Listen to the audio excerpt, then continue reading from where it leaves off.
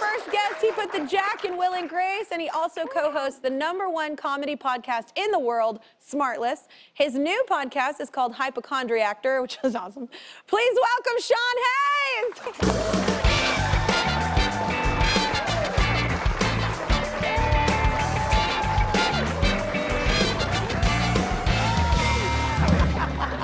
That's it? I have more to go. No.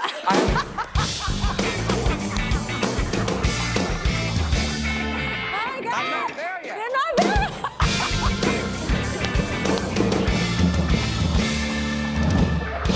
Oh my God. Nice. That was awesome. Nice. You win for best entrance. Thank you. Or entrance, yes. Look at how gorgeous. Oh, I did nothing. I showed up in my PJs, and my team got a hold of me like Harry Potter. Do you want me to help you tie that? No, Okay. She had it tied, and I felt like I was gonna die. Too, yeah. I don't know how y'all do that. Too the stuffy. whole suit thing. Yeah. It's nice to have you here in person. It's so nice to see you. How about you have a show? I know, and it's doing all right. It's doing really well. I know. This is a long way from when we first were hanging at Hollywood Game Night. I think the first time I did, yeah. You were so nice to do that show. I'm very competitive. Sorry. I love it. And Kelly was so nice to do. I produced a show called Hollywood Game Night, and you were on it. I love it. I've done it so much twice. fun. I love it. I know. But how's your puppy? Is he still chewing everything? My puppy, yes. Yes, my puppy is chewing everything. His name is Ricky. He's a golden doodle. We call his mouth the Chamber of Secrets. Oh, look at. Wait a minute. Yes, because I have Henry, a golden doodle that's black. Right. Yeah. So, I remember this. Yes. And that is nothing how he is now. He's like a gigantic horse you could put a saddle on and ride down the 101. Look at how big he is. Did they tell? Oh my gosh. Isn't that crazy? And he still thinks he's this big. I'm telling you what, Golden Doodle, look at that face. Movies should be made because of this face. You're talking about the dog, or? Yes, unfortunately. Yeah, because it ain't happening for the other one. No, it's just, look at that little, Golden Doodle's little eyes. I love it. Yeah. I saw something, though. It's a video. I think we have it. You're sneezing, and you scared the crap out of your dog. I want to show it. Yeah. Oh, my Okay. God, that's right. God. Sorry, that came out so fast. It was like a combination of broken glass, a scream, and you stepping on his foot. Oh my God. I love that your dog was like, which orifice did that come from? Sniffing your butt? Because I guess that's what my toots Your toots would sound sound like very happy. No, but yeah, that was Happy crazy. tooth. A sneeze like that has never come out of me before. I had no idea why or how. Oh, I sneeze so loud. You do? I mean, is that shocking? That I do something loud? No. That's hilarious. Not shocking. No, my poor dog Henry, he's just like, calm down.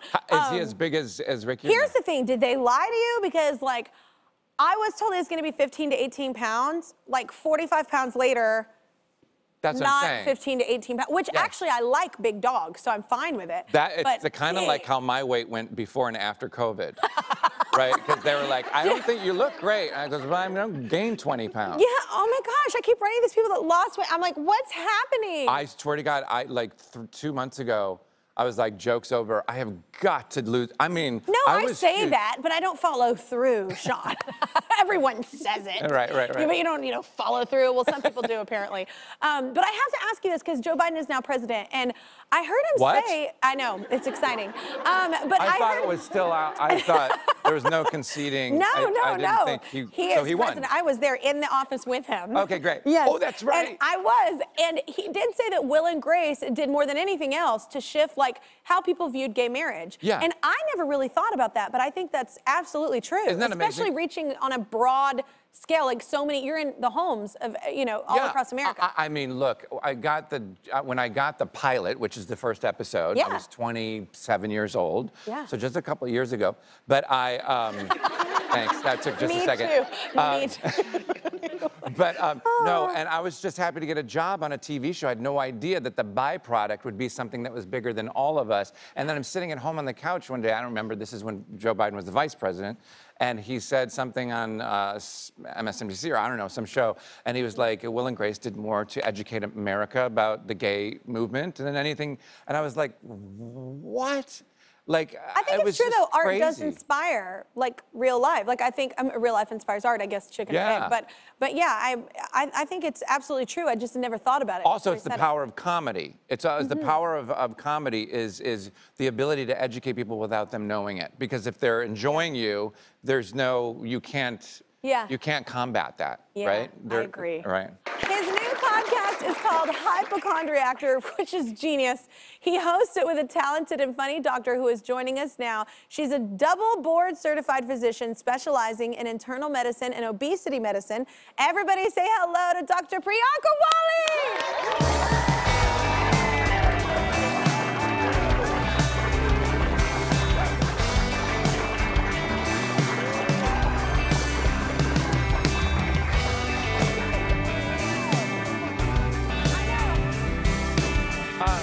It's so funny when we have more than one guest. I know. It's like, what's up?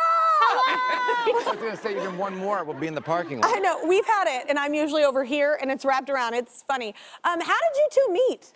So. Do you want to? No, you go. Well, okay. So I met with Hazy Mills Productions, which runs the podcast, and they pitched this idea about wanting to do a medical podcast that's funny and entertaining. Yeah. And, you know, I practice medicine, but I was also doing stand-up comedy for all these years. Which I'm going to get to in a minute. Yeah, Yeah. Right, just let me interrupt.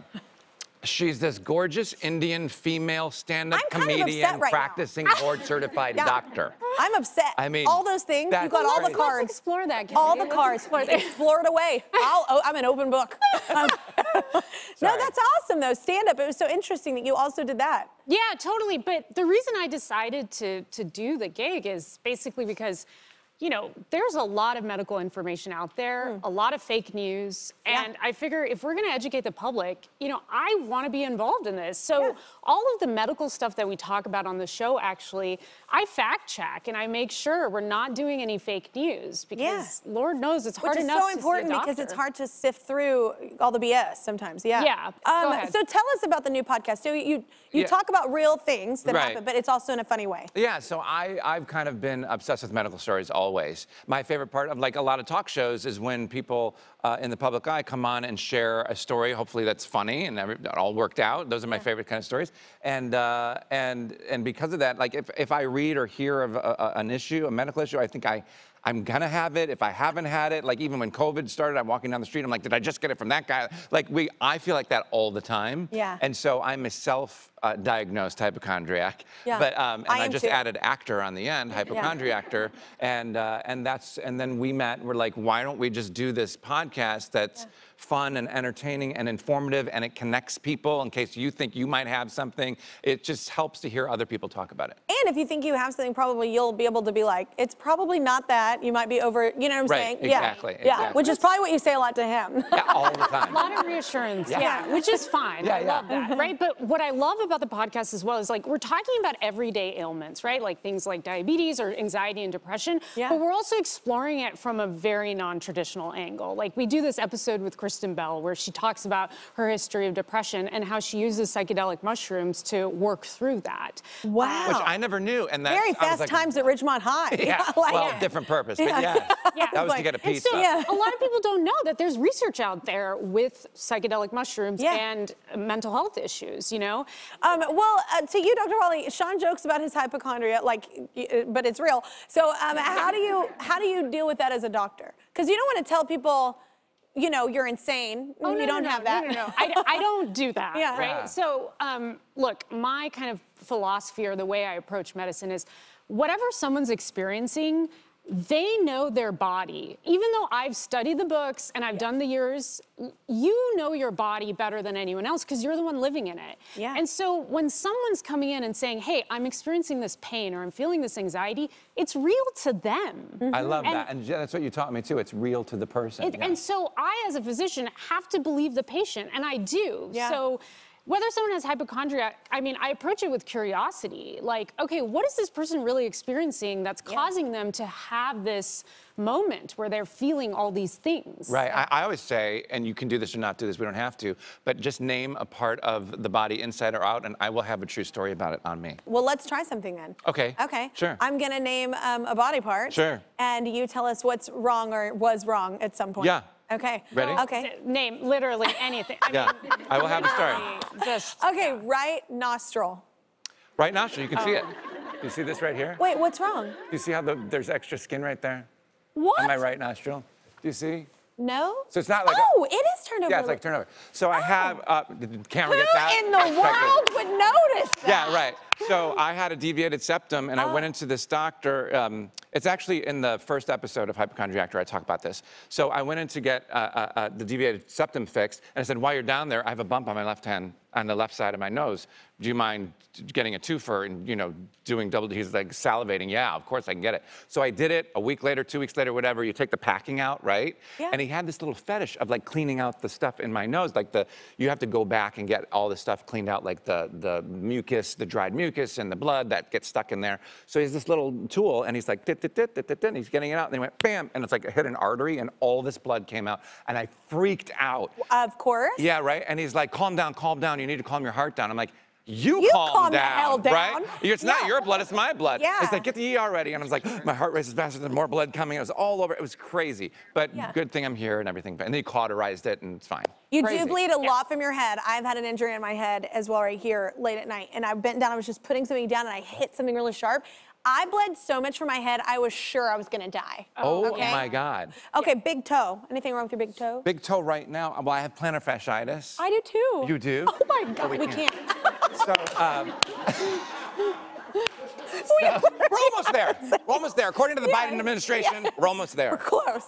So, no, It sucks, it hurts. Yeah, it hurts really bad. And so now it's creeped into just the ball of my foot on my right side. I don't know why. So I have a little pad in there right now. I am gelling as well. Oh, you are? Isn't it crazy? Like, you know, I wear things too. Mine is because I performed like for a decade barefoot and I got all these like problems with my feet. But you know, it was worth it. I had fun. All right. So anyway, I love this podcast. I think it's brilliant. I think what you said is that's most important is, yes, it's funny, but it is really important that people can go somewhere and get real knowledge that you can trust and believe in and check out, you know? Absolutely. Yeah, that's really, and I think it's hilarious that you also did stand-up. Oh, thanks. While doing this. Yeah, It's isn't that great? amazing. Oh, thank you. It's just like, where is all the time that you did that? Okay. But anyway, Sean's podcast, Smartless and HypochondriActor, are available anywhere you get your podcast. Want more fun stuff? I thought so. Check out these videos floating around my head. This one is really cool. I'm just saying. No pressure.